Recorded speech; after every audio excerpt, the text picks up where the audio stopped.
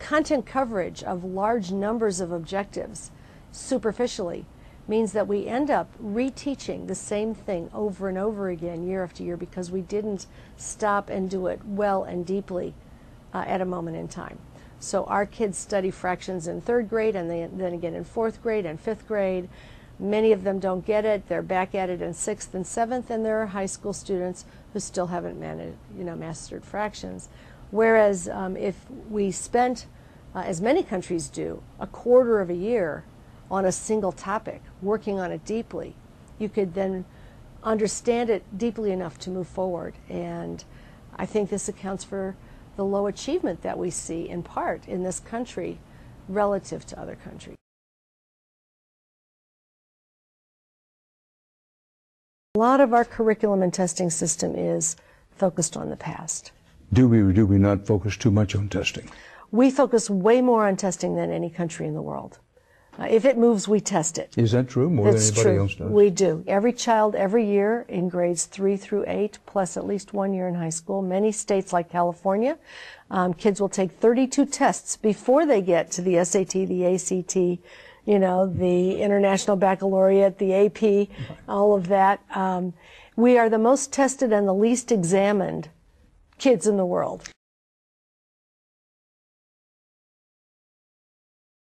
Science is disappearing from American classrooms.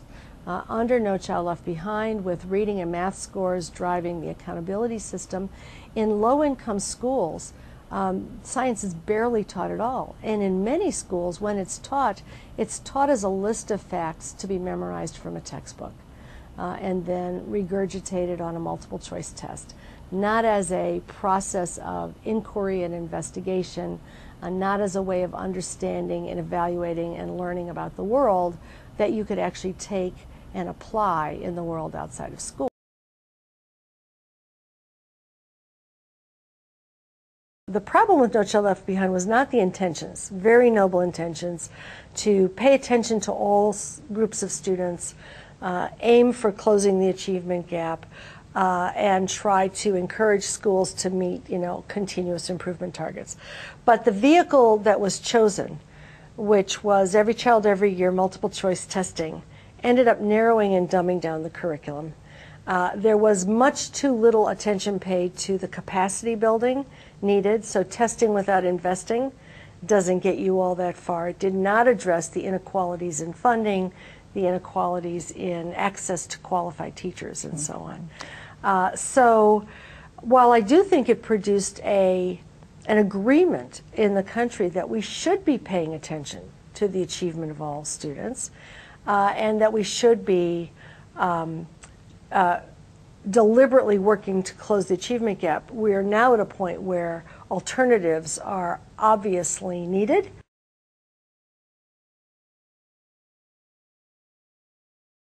I'd like to just start with a quote from a colleague of mine, Adam Urbanski, who is the president of the Rochester Federation of Teachers. And he just, I think, nailed something that is very important for us to think about. Because in many societies, the idea of excellence and the idea of equity are framed as though they are in opposition to each other. You can have excellence or you can have equity. And he put it this way: excellence and equity are not opposing concepts. The definitions of the words include each other. Excellence without equity is simply not excellence, it is privilege. Excellence is superlative performance starting from a level playing field, performance made superlative through extraordinary effort and talent, not from the relative advantage of some at the expense of others. True excellence requires equity as a precondition. And he went on to say, and equity without excellence is not equity, it is tokenism, and leads to a mediocrity that is good for no one's kids. Equity means we push every one of our students to excellence and tell them in no uncertain terms, we will support you along the way, no matter who your parents are, where they may have been born, the color of your skin, where you live, how much money your parents make, the structure of your family, your prior academic performance, or even how long you have been in the district. You are ours, and we will support you. And the fundamental idea that all of the children are ours is the idea that I think societies have to grapple with. When education is conceptualized as a private good. I got mine, you know, see if you can get yours. If you can't, sorry for you, it doesn't affect me. It really doesn't work in today's societies because we're all identified with one another. So in the United States, I'm a member of the baby boom generation, and I think some of you might join me in that. And so our health care, our Social Security for this enormous graying generation is entirely dependent on whether every one of the young people in the economy can get a good job that pays good wages and they can pay taxes. If we, the people of the United States, do not do something and do something fairly quickly, what are the consequences for us? Well, if we don't create a higher quality system for all kids, we do well with some kids, but we have great inequality. We're going to continue to become, as the New York Times said some months ago, a prison nation. We've got 1 in 100 people incarcerated. We can't afford our healthcare system. We can't afford our Social Security system unless every single person in this country is prepared to get a good job in the knowledge economy that we're in today. Education is not a private good, it's a public good. What that means is that we all benefit and we all hurt, depending on the quality of education other people's kids get. What happens as a result? Well, we're building now a school-to-prison pipeline. We've quadrupled the number of young people in prison. We are spending 900% more on corrections than we were 30 years ago, while our public school dollars have gone up much less. What that means is that you as a taxpayer are paying in California almost $50,000 a year on inmates that you wouldn't spend $10,000 a year to get educated so that they would be able to get a good job. Most inmates are high school dropouts, and most are functionally illiterate. So it's really an education problem, and I don't want to be paying taxes for, you know, the results of a kid not having gotten a great teacher to teach him to read in 3rd grade. And this is, you know, we would like societies to be motivated by what's right and what's appropriate for the welfare and the potential of every human. But if societies do not understand their own self-interest and the fact that you are ours, every child is ours, and we must support you, those societies will fail. And the United States is really at the brink of either figuring this out and making a radical U-turn in its education policies, or entering into a decline that, you know, will probably replicate the fall of Rome.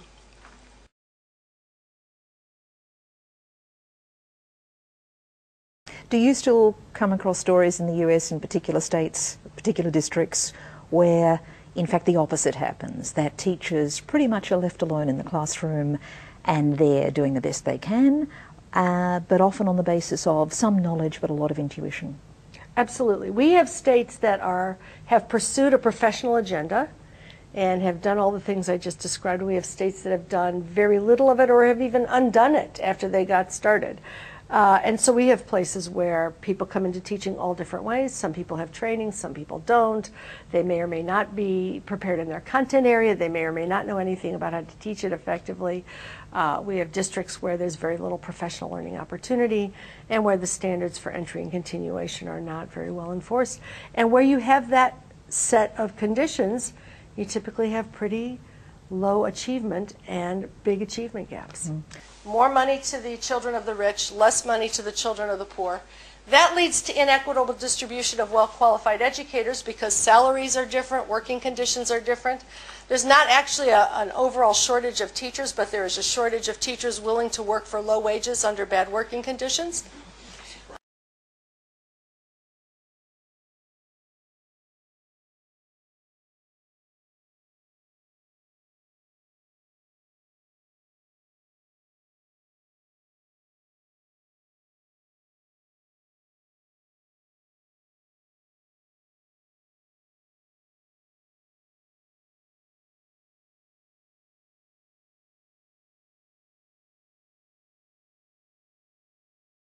Why should we care what's happened there?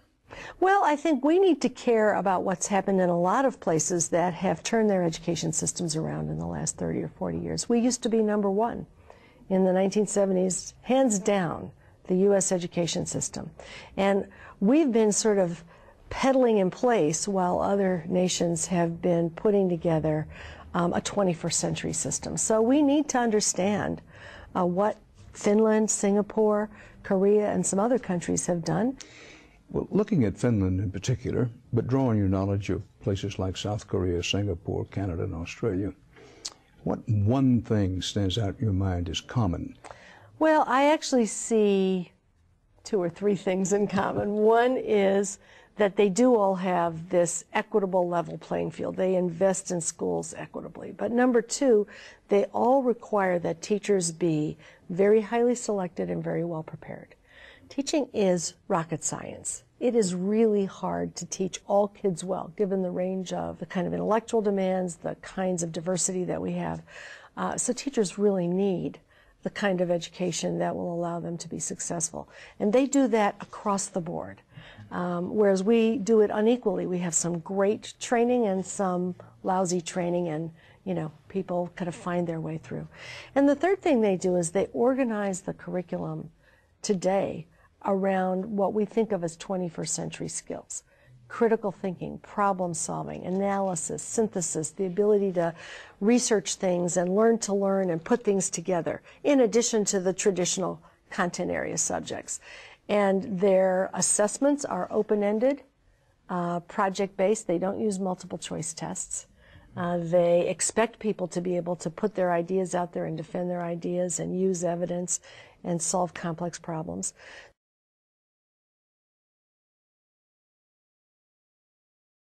If you were to become a teacher in Finland, Singapore, Korea, you would come in, you would be selected from the highest achieving members of the high school or college class. You would have, depending on the country, anywhere from 2 to 4 years of preparation to teach, completely paid for by the government, with a salary or a stipend while you train. You would then go into a school and get mentoring that is established from very well-trained and well-qualified mentors who are there to be sure that you learn to teach effectively. And then you would have, in most cases, 15 to 25 hours a week to plan with your fellow teachers, to do action research, lesson study, to learn to make sure that all of your lessons are high-quality lessons. If you're a U.S. teacher, you will get almost no support to go into teaching financially. You will have to go into debt to go into an occupation that pays 60% of what other college graduates earn, whereas again in other countries it's more equivalent to other college graduates. You will come into a field where you might get a little help when you enter or you might not. It's kind of variable. And you will have 3 hours a week for individual planning in most schools and no time to work with your colleagues to improve your craft. So the differentials in the ways in which teaching is supported are very different. That when they get in the classroom, what they do is very, very well thought through and informed by what a lot of other teachers are doing. Y esa temperatura para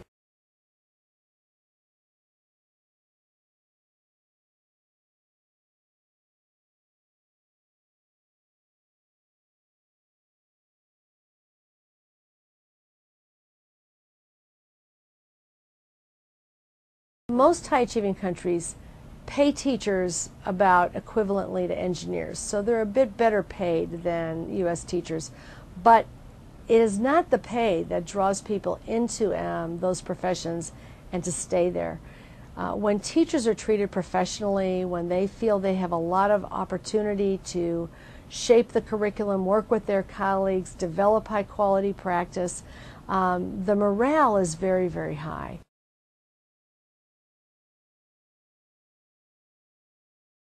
And then their assessments are open-ended.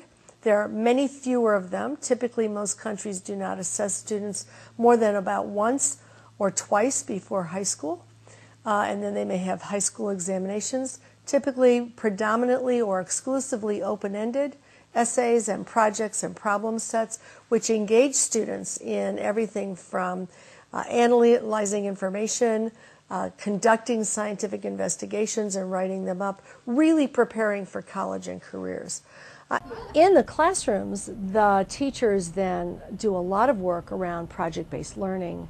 You would often in a classroom see students working on a lot of self-initiated work, individually and in small groups. They may be creating a student newspaper and working on their journalism project. They may be designing and conducting scientific investigations.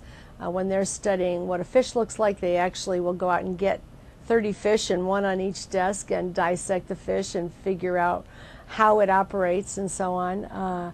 You'll see a lot of investigation and inquiry in every field. That's really their hallmark, is to create a nation of inquiring minds.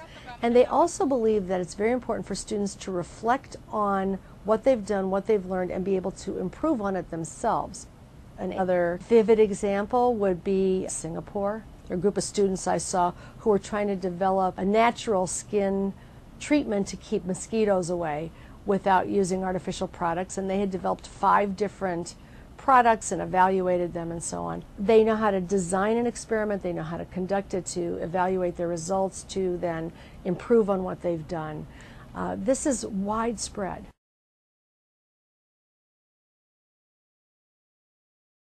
So one of the things that's very interesting, there's a lot of emphasis on music. A foreign language. In Finland and many other countries, kids are learning 3 foreign languages. They're learning at least 3 languages in elementary school, when their brains are, very open to learning language. Well, all of those things that they're doing are building the cognitive muscle. They're building the way that the brain works to be able to do other things. Right. So what we know about people who have a lot of musical training, you'll see this in a lot of Asian countries too, is that the patterns they're learning in music translate over to math. And when they're learning languages, the mental flexibility that they're gaining is allowing them to use their native language much more prolifically and to learn a variety of other things more easily. So these things that we think of as frills are at the core of building an active, able mind that not only can enjoy other people and communicate and have artistic abilities, but also can do the core subjects in more flexible ways. Our top-ranking state on every measure, and that's Massachusetts. Now, Massachusetts has a pretty highly educated population, but it was not always at the head of the pack in terms of educational performance. In the early 1990s, they put in place a school funding reform that allocated more money to follow the child, with more money for children in poverty, English learners, and others who needed more support. They enacted standards that were very thoughtful, not unlike the kind of standards reflected in the new national curriculum in Australia.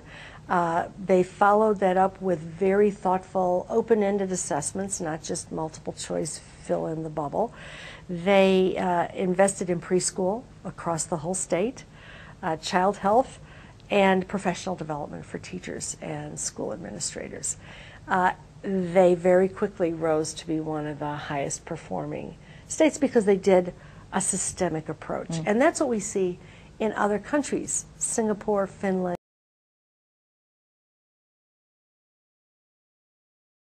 In 1900, the U.S. public school system was being formulated in the way that it exists today during the Industrial Revolution. 5% of jobs required specialized knowledge and skills. By 2000, 70% of jobs required specialized knowledge and skills beyond high school. It's even higher than that today. So we're at a point where we have to educate most people for the level of knowledge and skill that we used to educate only a very small proportion. We used to cream off a few students for thinking work. They were in higher tracks, advanced placement courses, honors courses. That level of education is now needed by most students. We need to do several things, I think, in most people's minds. One is to really return to a robust, intellectually challenging curriculum, not a multiple choice curriculum that is just very focused on low-level skills.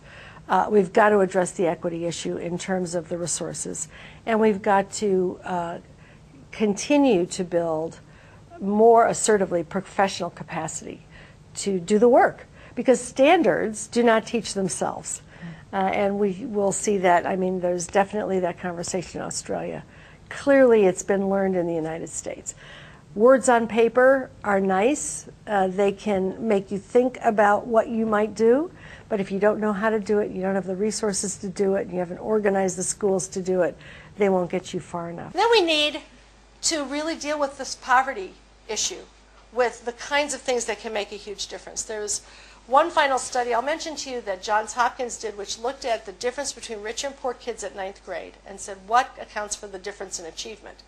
A third of it was present at kindergarten, the differences in what kids got access to before they got to school. 2/3 of it was caused by summer learning loss, because rich kids go to wonderful camps and gain in achievement all summer, or they read and read and read. And low-income kids typically lose achievement in the summer. And now that we no longer have summer programs that we used to have in the 60s and 70s, there's very little for them to do. So basically, schools are about the same rate during the school year. In fact, low-income kids improve a little bit more than rich kids. But you have a gap at the beginning, and every summer it gets bigger. So we need preschool, we need summer learning, and we need wraparound services. These are all things that were planted in the American education policy landscape in the 1970s, and that have not been tended in recent years to expand and to grow, except in a few places.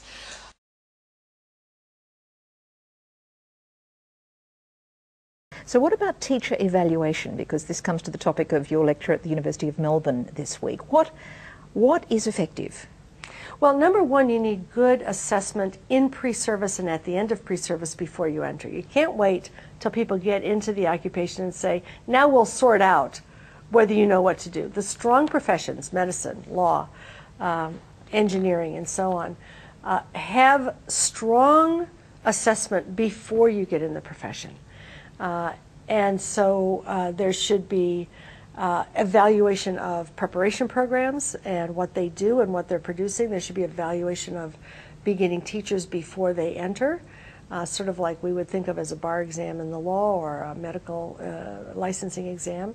We use in the United States now, many states, started with California where I am, a performance assessment for beginning teachers where they actually demonstrate that they can plan and teach a curriculum and produce student learning and evaluate that learning, and they put it in a portfolio and it gets assessed by trained evaluators, and that's very transformative for the candidates and the preparation institutions. Then you have to think about evaluation when you get into the occupation, and there you need both standards-based observations of the practice, what's going on in the classroom, what the plans and student work look like, and all of those things.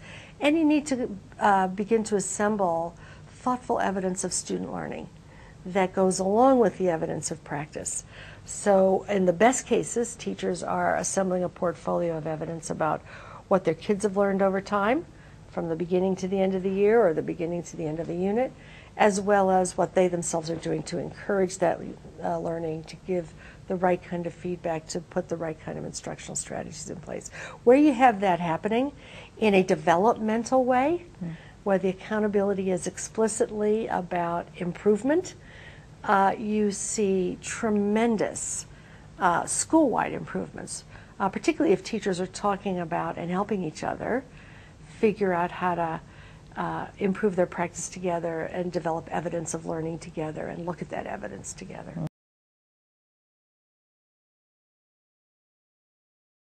One thing about the expectations for students is that the most important skill for them is going to be learning to learn.